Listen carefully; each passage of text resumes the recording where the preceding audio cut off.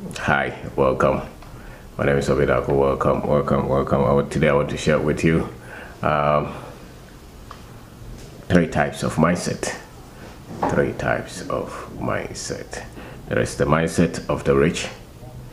There's the mindset of the people they call the middle class, and there's the mindset of the poor. And each of them is rich through a particular part and a particular outlook of life. There's a way poor, the people we call poor, the people they call poor, look at life.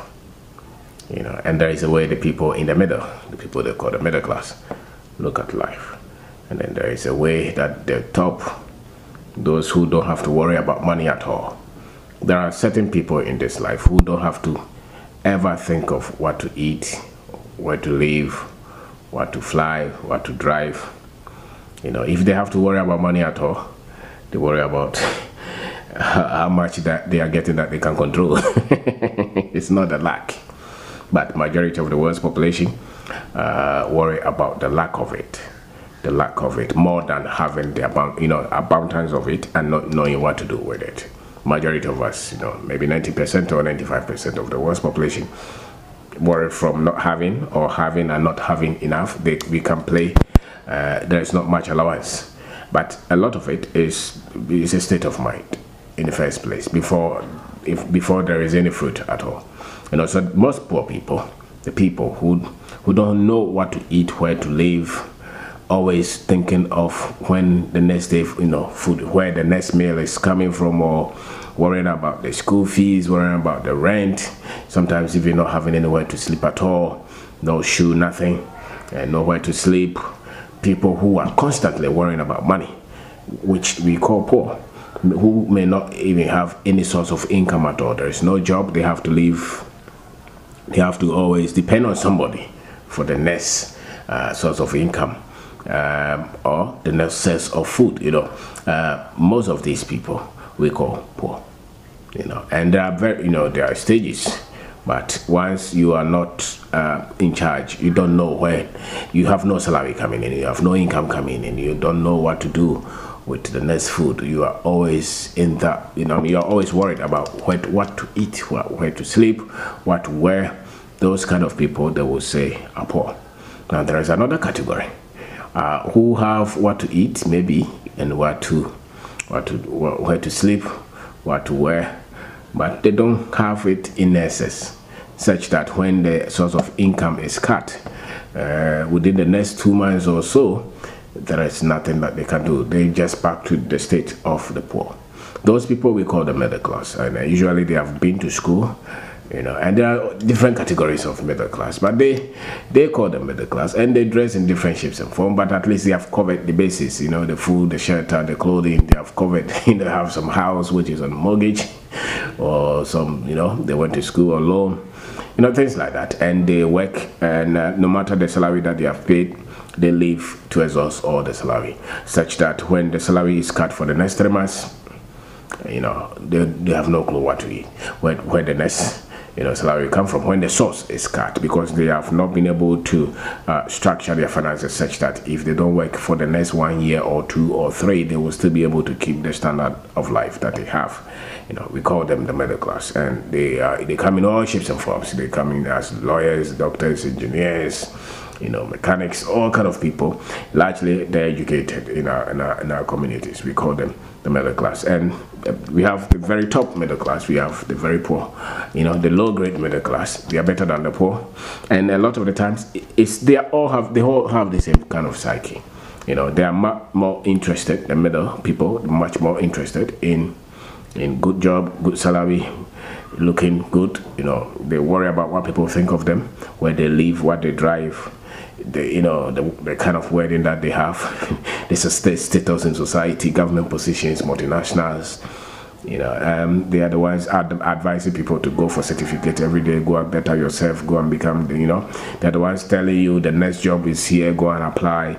Those are the middle people. And there's those who are able to they think in terms of businesses and investments. They think in terms of money. They think to create money. They create opportunities for themselves. And those kind of people, their background could be educated, could be no education at all, but they understand money differently. They understand when you send them anywhere, they understand money differently. They create opportunities. They are the ones who are able to start from nothing. Especially those who were able to create the wealth themselves. If they are the first generation, even sometimes it's transgenerational, but their thinking, the way they look at life is so much different from the rest of the people. So they are not the ones trying to impress you with their houses. They are not the ones trying to impress you with the cars that they drive. They are not the ones trying to show you a lot of money. They are the ones who understand money and they control power. They go for power. They will go for money, but you will not assume that they have, because why? They are so much used to having money, such that their thinking is so much different. When you go through town, you will see them. If you see anybody whose parents or who has created a lot of wealth out of their ingenuity, out of their knowledge, out of their sweat, out of their hard work, the understanding they built from nothing to some level, the understanding of life is so much different from the rest of the people. They are not so much quick to impress you with their money. They have strong control over money. They are able to preserve money and multiply money and grow money. The understanding is different. They know the importance of money, and so they don't waste it.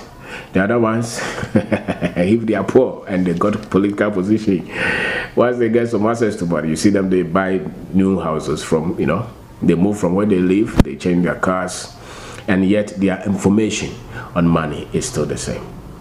And so the difference is in the thinking, the information that they have, the outlook that they have when it has to do with wealth, with money, and how the world is run. So my name is Kwabena. I'm talking about 3 types of mindset.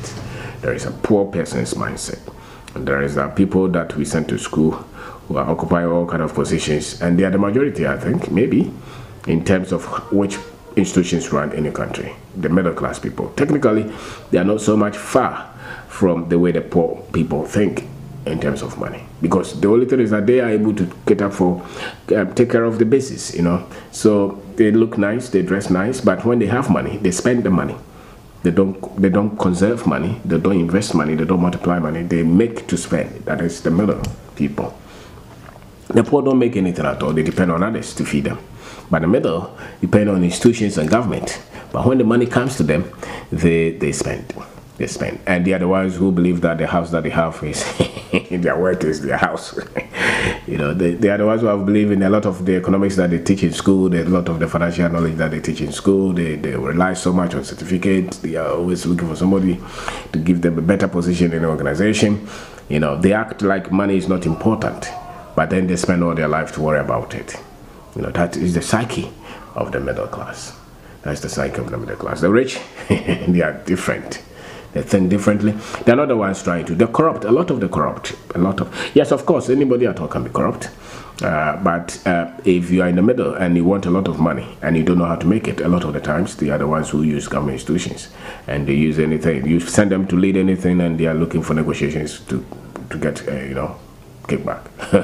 Because they think that the money is the reason why they are rich. No, the rich is rich not because of the money. It's because of the way they look at life, because of the things that they're able to build, the infrastructure they're able to build, the feed that they give to themselves, the kind of books that they read, the kind of information, their source of information, the way they interpret issues are very much different from the rest of the people. And that's why, if you look at any society, any country, the very top who created the wealth themselves, not the one who had to depend on government, not the ones who had to come into political power or set an NGO or start a church to become rich. I'm talking of the ones who created the wealth themselves, where society compensated them. They built businesses, investments, they created opportunities, they traded. Those people, the understanding of money is so much different from the rest of the people. So thank you very much for watching 3 types of mindset. The poor mindset, the poor man's mindset, those in the middle, their mindset, and the very rich, their mindset. They are not the same. So the way they train their children is different. The poor man will train his children or children differently from the middle people, and then the rich will also train their children differently. They say that if you go to the house, if you go to any house of any rich man, you will see it. And if you go to the house of the middle people, you will see it. You go to the house of the poor, you also see it. A lot of the times, those who are trying to show off that they have money. They are the ones who are in the middle, most often, because they don't understand money.